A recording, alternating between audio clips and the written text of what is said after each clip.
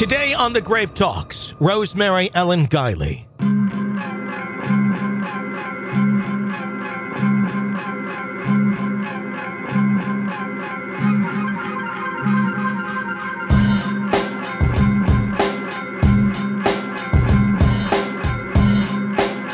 From a very young age, Rosemary Ellen Guiley has had run-ins with the paranormal. Learning of the psychic connection her family had to the other side, Rosemary's lifelong interest in something else was sparked. She would go on to write more than 50 books on a wide range of paranormal, spiritual, and mystical topics, oftentimes connecting the worlds of ghosts, Bigfoots, and UFOs into the same realm. Rosemary is an active researcher on many topics involving the paranormal. Today, we discuss areas such as the Angela Webb property, hauntings in Greene County, Pennsylvania, dreams and their connections with the dead, and much more. Tony, this has been a lifelong path for me.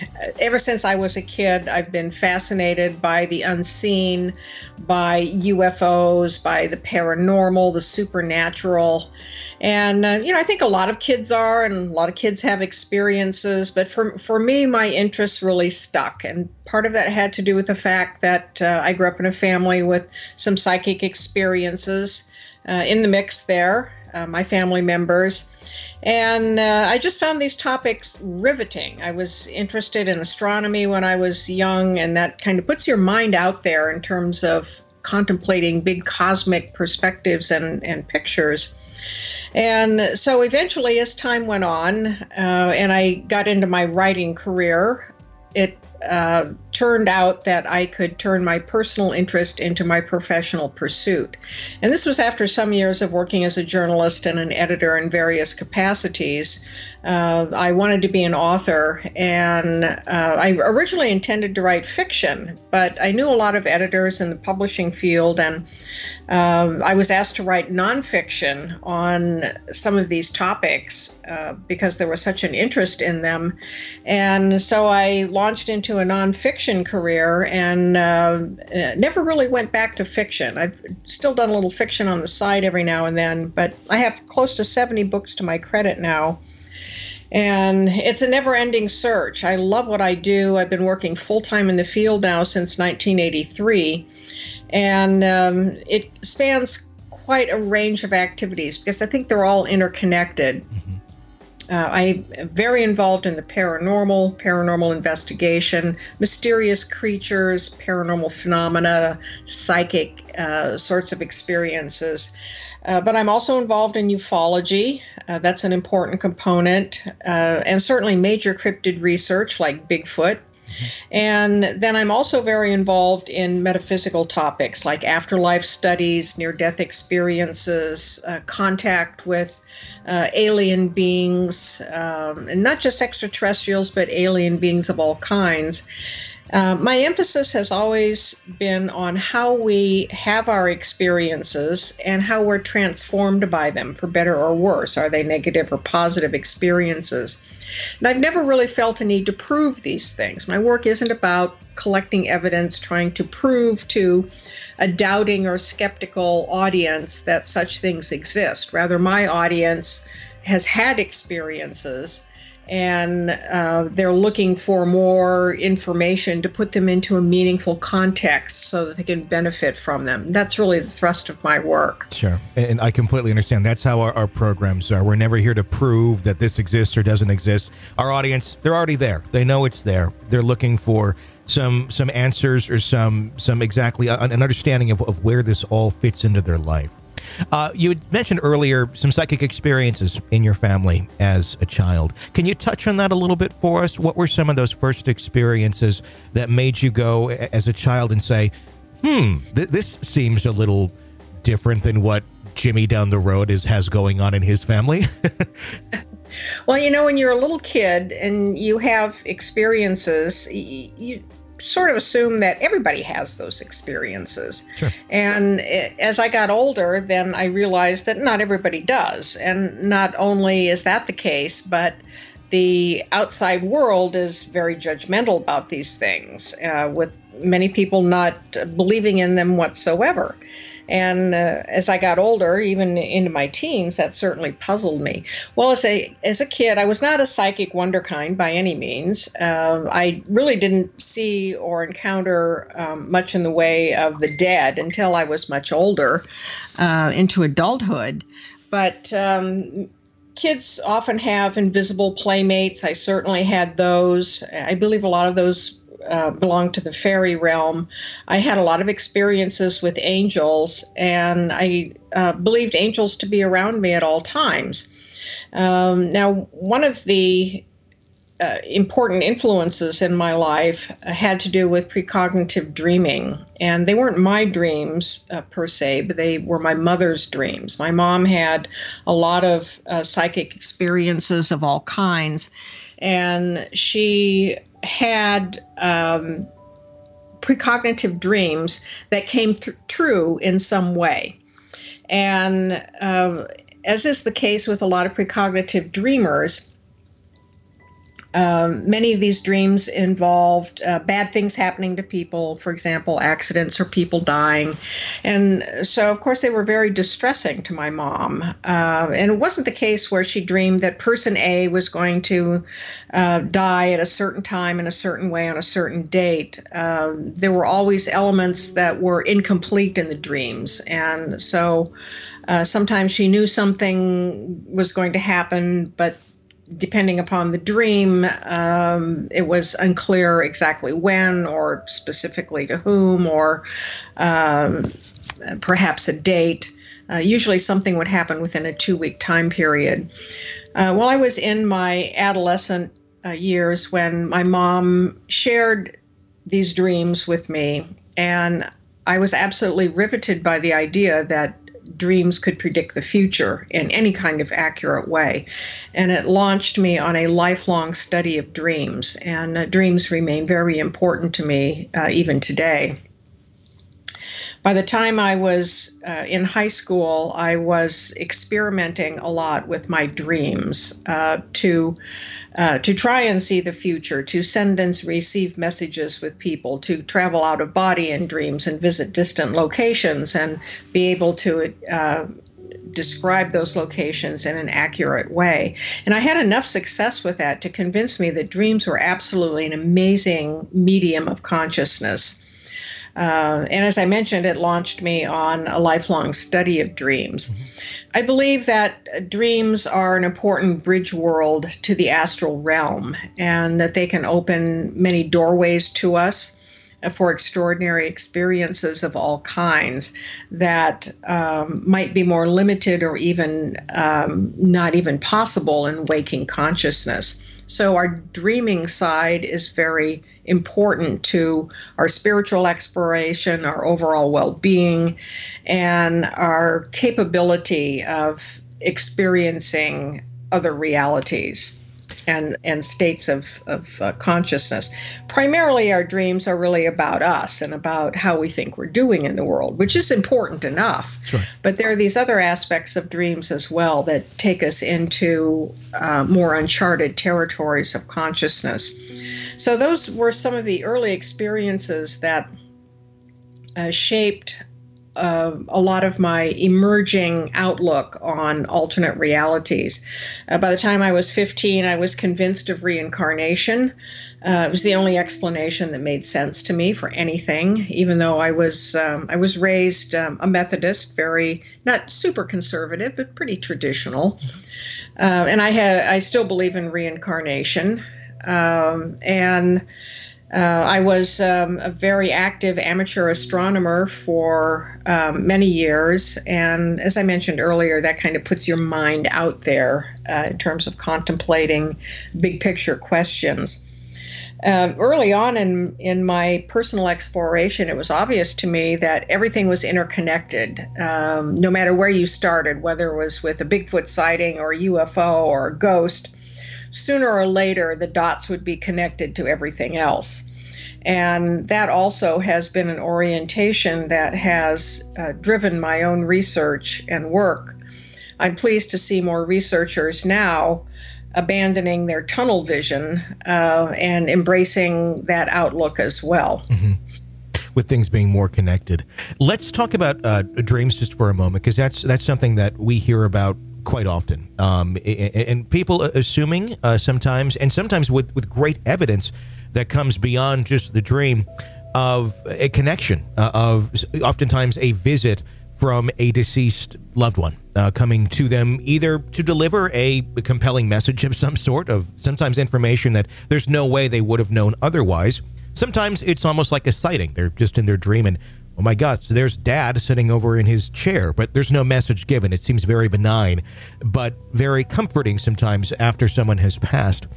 With dreams and with individuals having those experiences, is it always a connection, whereas if that person who is deceased is coming back to give a message? Is it ever them coming back to give a message? Or is it sometimes just kind of our coping mechanisms working within us to try and get through a loss or a tragedy? What's your thoughts on that through your research? Well, in terms of the scope of all of those things, they're all certainly possible, and they get mixed together in very complex dynamics. However, we can't dismiss dream visits from the dead as just simply wish fulfillment as part of the grieving process. They are much more than that. And over the course of my research into dreams, I started encountering a lot of testimonies from people about their dream visits from the dead and how convinced they were that they had actual visits, that these were not imaginary sorts of things. I should say fantasy sort of things, because imagination is the underlying ability in human beings that enables us to have these experiences. And that led over time to a book called Dream Visits, Dream Messages from the Afterlife, Visits from the Dead. And I do believe that the dead come back. They are purpose-driven because these visits are very short. The dead have sometimes explained that the dynamics of enabling this bridge between the afterlife and the world of the living to form at all is very complex and tenuous and doesn't last very long. And so they're not aimless visits like a hi, how are you? Even if there's no specific message conveyed, the mere presence is a message in and of itself. And this is also a very uneven playing field. Dream visits from the dead are not democratic by any means, and not everybody who wants one is going to get one. And that can create a lot of distress in people if they're desperate for some sort of reconnection with someone who's passed on. They begin to think that there's something wrong with them, something bad has happened to the person on the other side, they've become undeserving of a dream visit, they're being punished in some way. And that's simply not the case. It has to do with mechanisms of consciousness and energy and vibrations, of which we have very little, if any, understanding. Nonetheless, I think there are things we can do to fertilize our consciousness to make these sorts of experiences more inviting, or perhaps even more likely to happen. So dream visits do have specific purposes and quite often urgent messages. They're very short, to the point. Sometimes they need interpretation, just like a regular dream. And they can have an extremely powerful impact upon the living. What do you make of the dream visit? And this is one that we don't hear of very often, but it does exist out there. Quite often we hear of the loved one, of the reconnection type dream, where it is wanted. It is something where they want to have either some reconciliation or just an answer that they're on the other side. But what about the dream visits that people have from someone who's passed on? Maybe it is a parent, maybe it's a sibling, maybe it's just a friend, or someone who was not such in good terms with the individual. It was a negative person, which certainly could be a parent or what would be considered a sibling, not maybe necessarily love, but someone there who has a connection, who shows up in the dream to almost further torment the living individual in death in a way that they had in life. Where they come back with that same negativity and that same power that they had over the living when they were, on the same plane together. Well, without benefit of knowing specific details of such experiences, it's hard for me to comment on that kind of dream as a blanket, in Sure. a blanket sort of way. The reason being is that the dead can return to us in dreams as symbols, Okay. not necessarily as actual visits, and that's quite common as well, that they become symbols of something, and everything in dreams are aspects of ourselves. So if someone had a bad relationship with someone, there were guilt issues, for example, or unresolved anger, betrayal, whatever. Post-mortem, somebody can come back, can surface in a dream as a symbol of those unresolved issues. So without knowing a specific dream and the characteristics of it, I can't make a pronouncement on those kinds of dreams in general. Dream visits from the dead do have distinct characteristics that are different from ordinary dreaming, and these dreams have a different environmental feel to them. Sometimes people are uncertain whether or not they're dreaming or awake. They may have heightened senses, like colors are more vivid. Communication is telepathic. There's a surreal reality to them that is absent from ordinary dreaming. So it's an inexact science how to evaluate these things, and sometimes it has to do with the emotional impact upon the dreamer. But there are criteria that you can apply to a dream to help evaluate in that regard.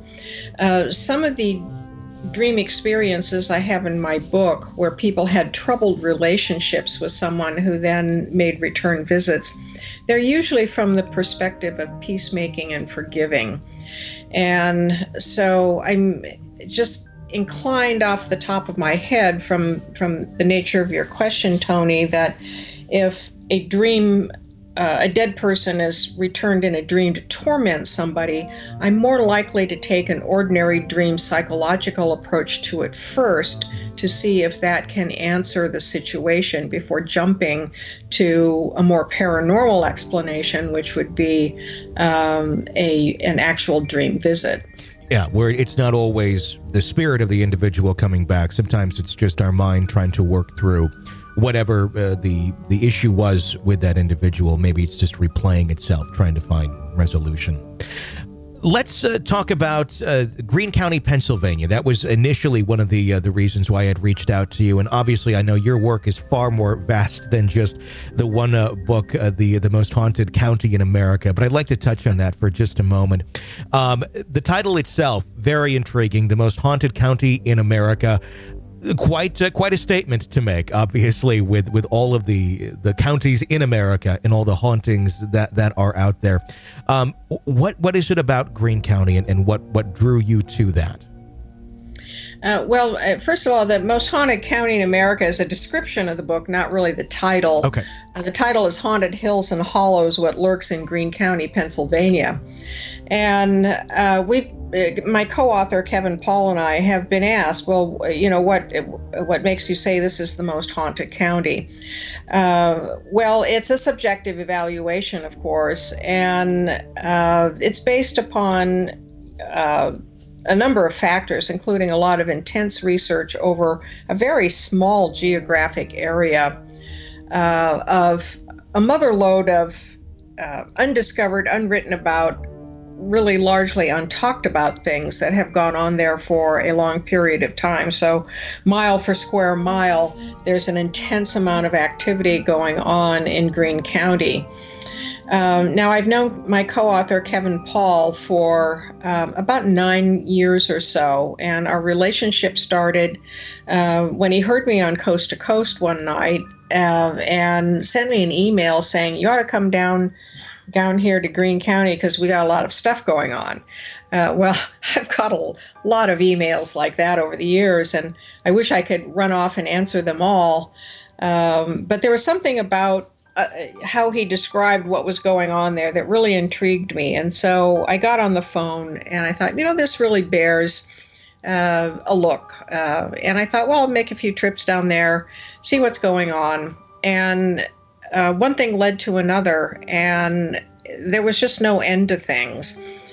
And largely unexplored territory. It was like going into a jungle that had never been explored before, even though this county butts up against West Virginia, which has been written about quite a bit. It butts up against two of the most active Bigfoot counties in Pennsylvania. No one ever bothered to go down into Greene County, the far southwest corner of the state.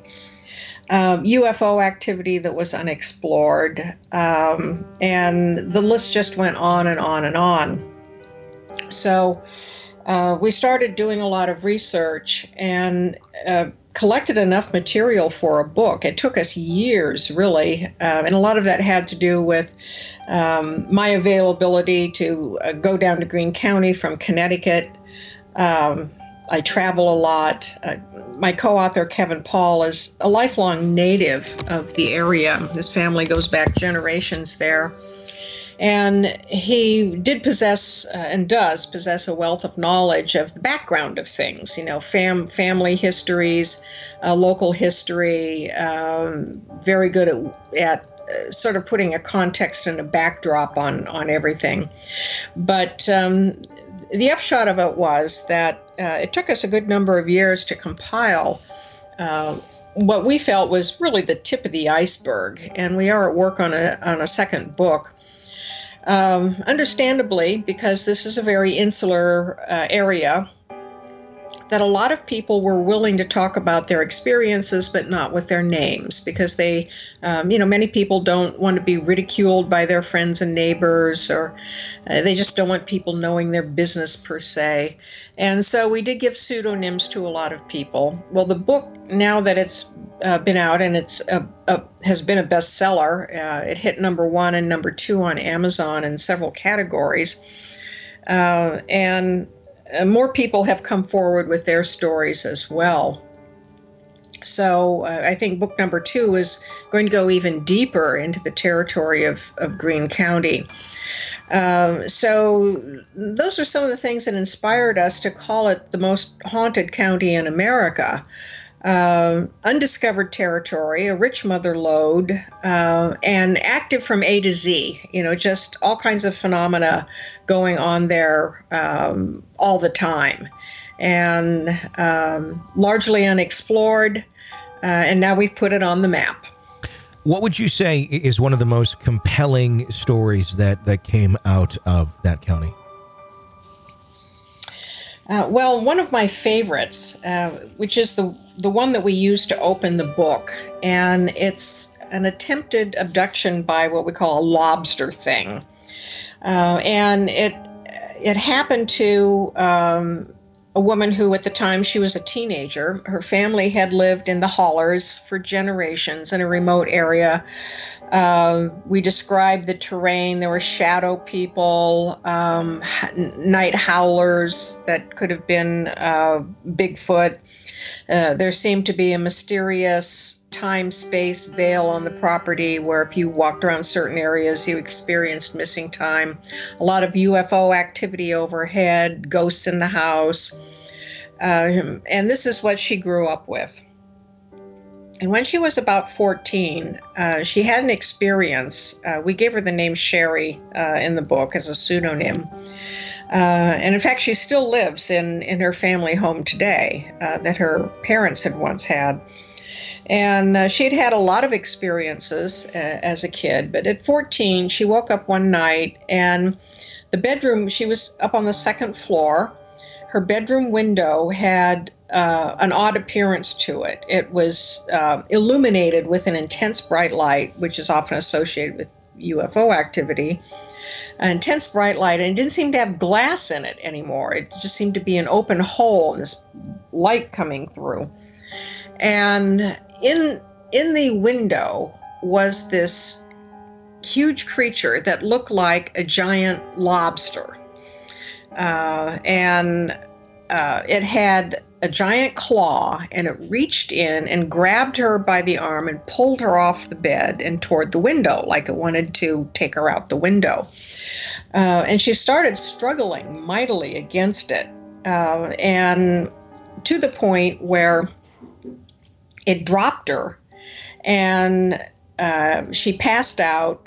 And the next thing she knew, she was awake in the morning, still lying on the floor where the creature had dropped her. The window is back to normal, but there is a huge bruise on her arm, and her arm is very sore where the creature had clamped onto her.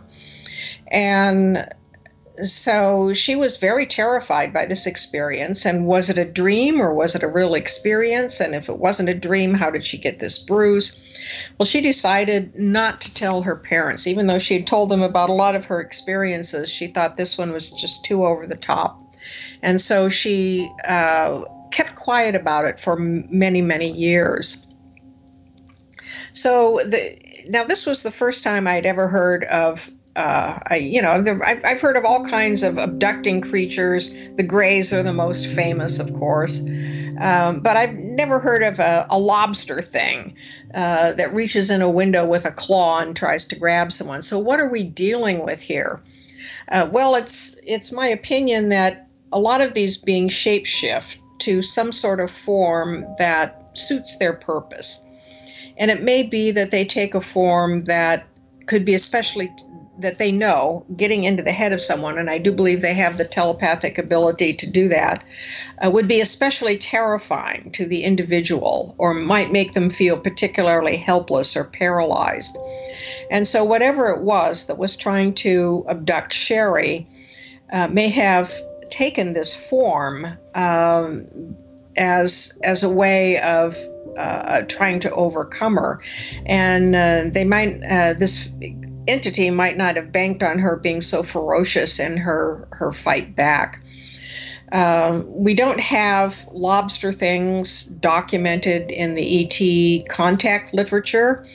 We've got lots of other kinds of beings. They really run the gamut of a fairy encyclopedia in terms of their appearances and behavior and sizes and whatnot. But lobster things, this is a unique form. And so that's one of the reasons why we chose to open the book with it, because it was so unusual. Yeah, very unusual. And I know you're talking earlier about there's being a connection between all of these things, whether it be, the Bigfoots, UFOs, paranormal activity, and a connection amongst all these, not just that they're all in their own category. Could you expound upon that a little bit further? As far as, I know it can go into that for hours, I'm sure, but give us kind of the brief synopsis of how you believe these things can all be connected.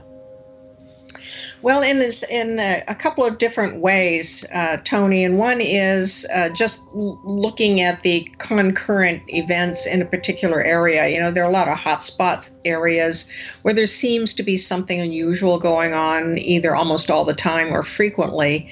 And we have waves of activity, waves of UFO activity, waves of creature sightings and things like that occur in certain areas.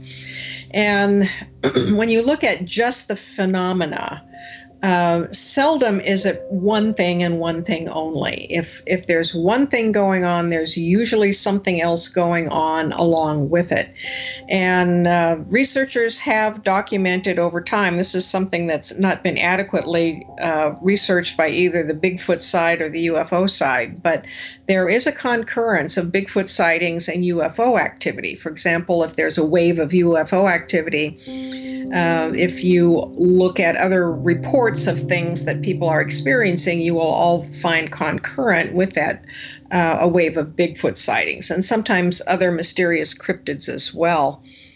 In areas that are hot spots that seem to be ongoing beds of activity, there will be, it's not unusual to find that places are haunted, that a lot of the homes in the area are haunted, that there are things, unknown things drifting around the landscape, that people have missing time, or they see shadow people, or other unusual beings, maybe like black-eyed people. There will be UFO activity overhead. So these things need to be examined together and not separately. But it's been the tendency of researchers for a long time to focus on one particular thing, just to look at the UFO activity or just to look at cryptid sightings. Probably the Mothman wave of 1966 to 67 is a textbook example of that, where the hullabaloo starts with sightings of a winged humanoid creature. And there are many sightings of this creature for a 13-month period. There are people reporting paranormal phenomena in their home, poltergeist outbreaks, meetings with men in black. There are shadow figures. There are missing animals. And there are also waves of UFO activity. In fact, there was really more UFO activity than there were sightings of Mothman.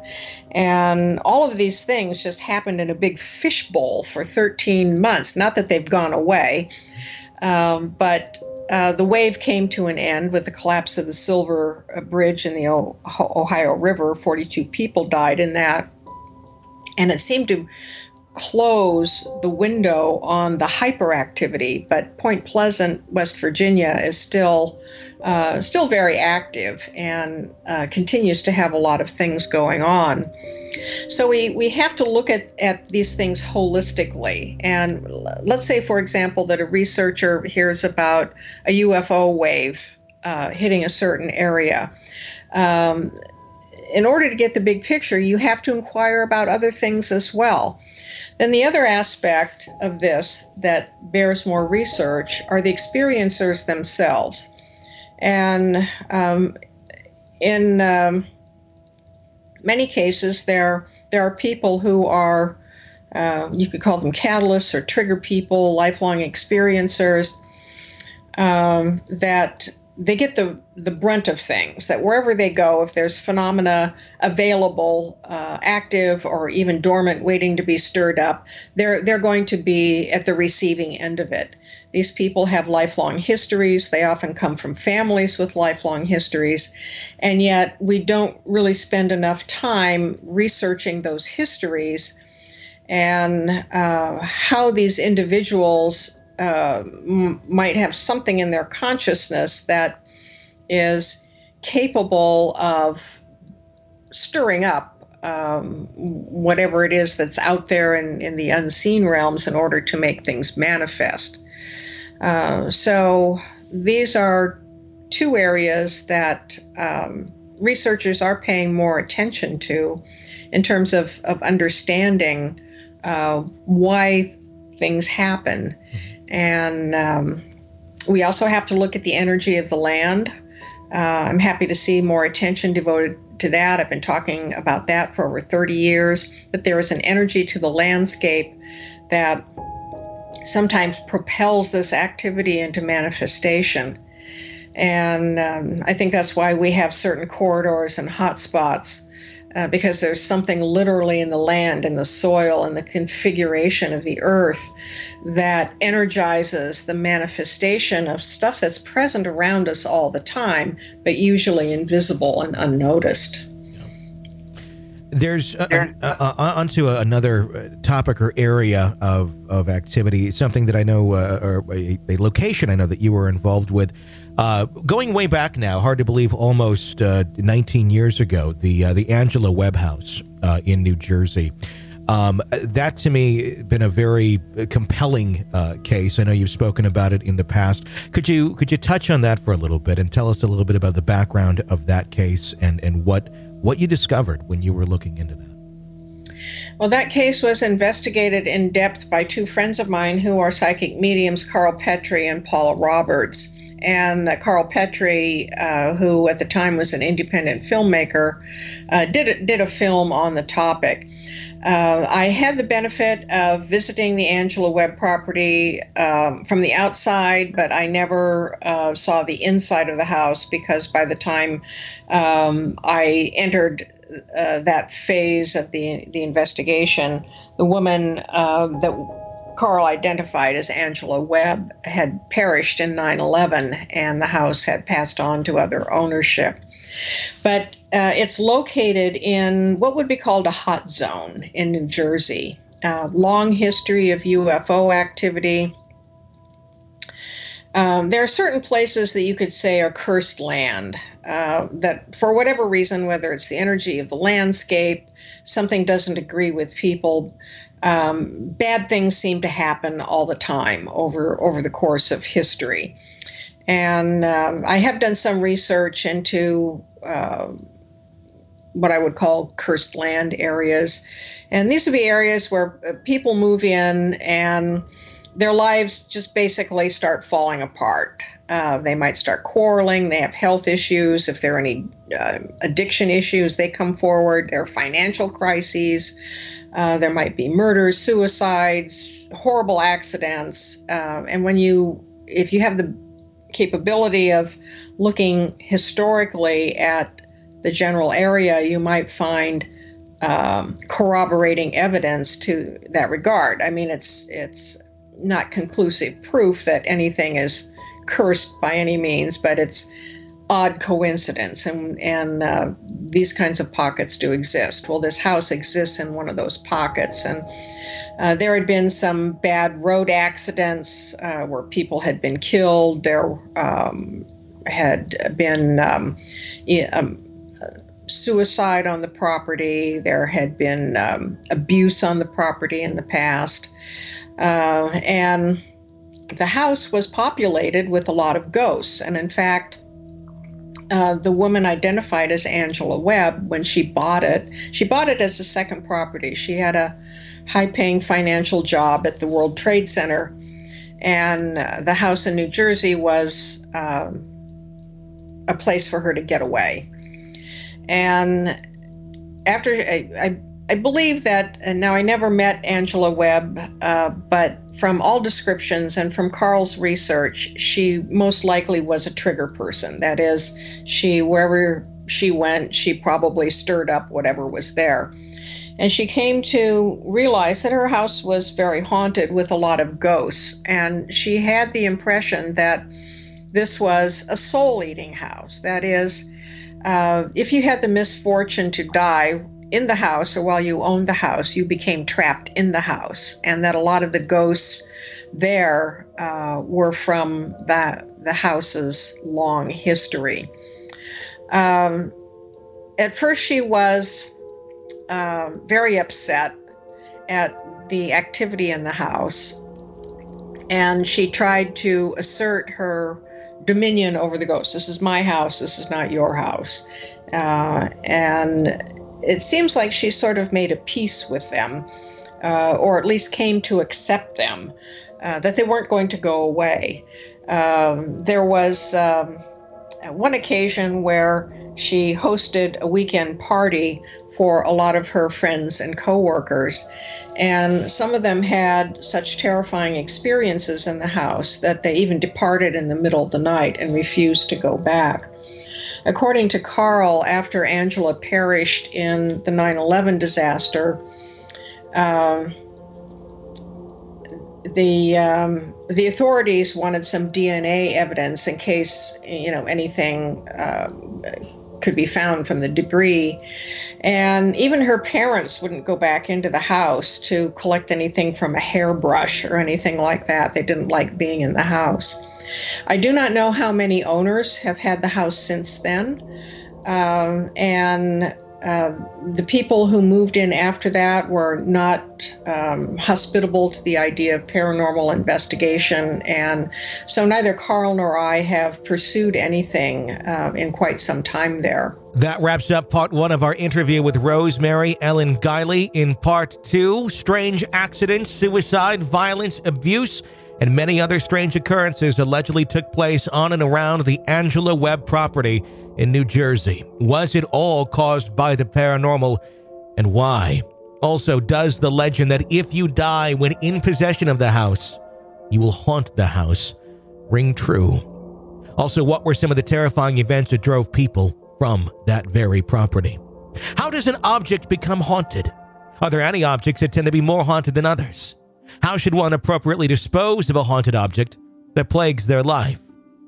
And what is the strange Zozo connection that she's written about that many experience after playing with a spirit board? Those questions and more will be answered in part 2 of our interview with Rosemary Ellen Guiley. To hear it, become a gravekeeper. That's a supporter of our program. Go to patreon.com/thegravetalks or our website, thegravetalks.com, and follow the links to become a gravekeeper. $5 a month gets you access to this Part 2 interview and all of our Part 2 interviews from all of our past shows, and access to our episodes months before they go public. Quite often 5, 10, sometimes 15 unreleased episodes at your listening disposal when you sign up for only $5 a month. Patreon.com/thegravetalks. Keep us on the air and support the program. Until next time, for The Grave Talks, I'm Tony Bruschi. Thanks for listening.